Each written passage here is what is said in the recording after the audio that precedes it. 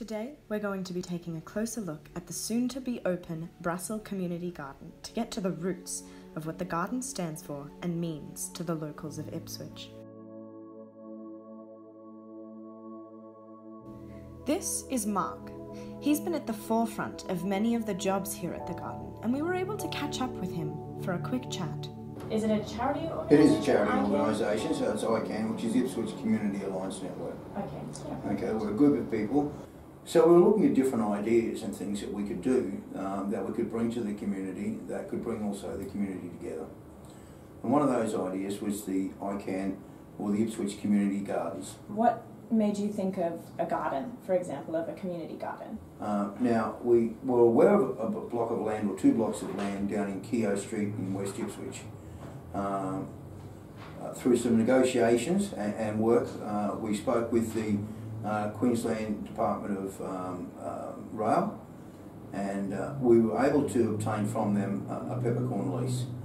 Now this lease enables us to establish the gardens. We would be looking to engage schools, education programs, with the schools maybe, kindergartens and the like. So that could involve the school coming down. We hope to have an area there, a hub, where it will be an education learning environment as well. We've had a number of businesses that want to get on board with this and look at sponsoring some of these things, and that can be through either financial donations or through materials or the like. And so we've been very fortunate. We've spoken to a number of businesses in Ipswich and outside of Ipswich that are keen to see this move forward. And I think one of the big things at the moment is that the Ipswich City Council are right on board with it as well. As far as bad timing is concerned, this garden struck gold. It's hard to believe that the seeds being sown on these grounds are built in a council plagued with deception, accusations, and some high-level court cases. I don't like to dwell on the past. I just like to look to the forward and look for the positives. You know, we've got now an administration in place that's keen to see community involvement and to grow Ipswich, you know, with a lot of positive ideas. But despite everything, has persevered through it all to bring together so many people in a really meaningful way.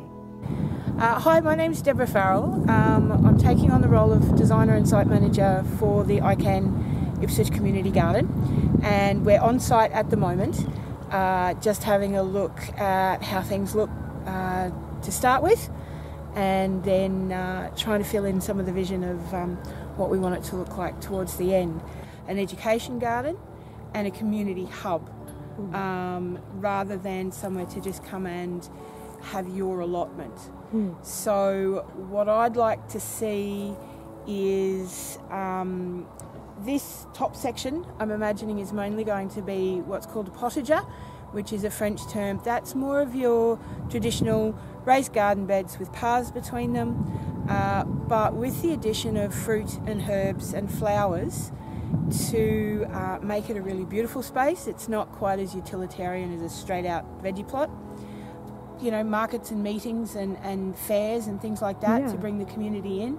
But also with ICANN's work, I'd really love to see there be some of the actual labour done through a work market program, so that we're providing jobs for long-term unemployed people.